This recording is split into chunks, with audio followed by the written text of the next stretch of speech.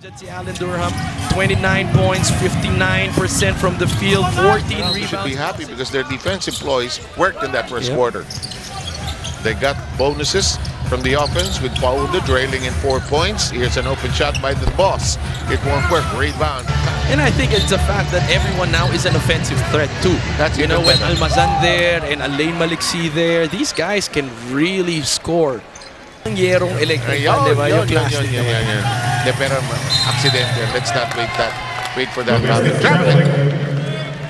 And good help from the baseline by Alain Maliksi. Nangyari na si kanina to. Sumundot si Almazan. Mukhang kinakailangan ng tulong against Sonny Thoss. So Alain Maliksi. Jeffrey Carriazo. He's gonna have to lead a very young team. Silang dalawa ni Sonny Thoss. Simultaneous foul here. That's a 3. Now talk about 33-18, 8:14 to go in the second frame. Thoss lobs on 16-footer that stays in. And that's a good.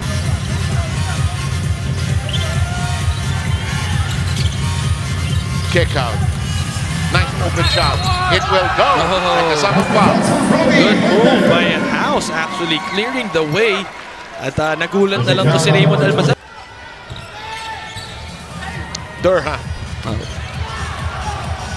So with the early edge. House.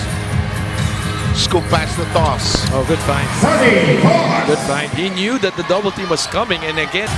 Newsom slows down. Tries to stare down Thoss. Recycles the offense. He's hemmed in. He has nowhere to go. It's on the ground. He fights for it. And it will.